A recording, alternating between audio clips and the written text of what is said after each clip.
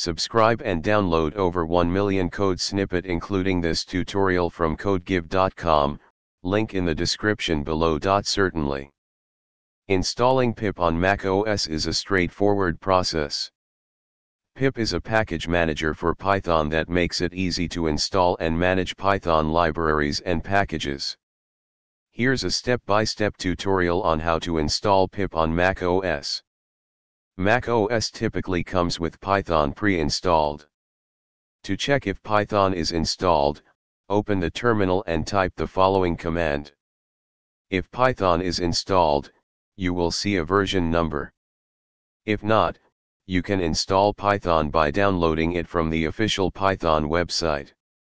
Homebrew is a package manager for macOS that simplifies the installation of various software.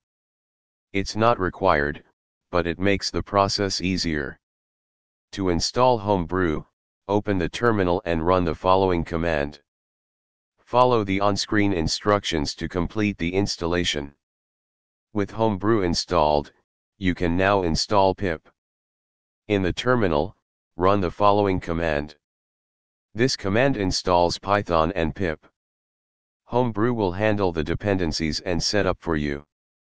After the installation is complete, you can verify that pip is installed by checking its version. This should display the version of pip that was installed. It's a good practice to upgrade pip to the latest version. Run the following command to upgrade. This ensures that you have the latest version of pip with bug fixes and new features. That's it.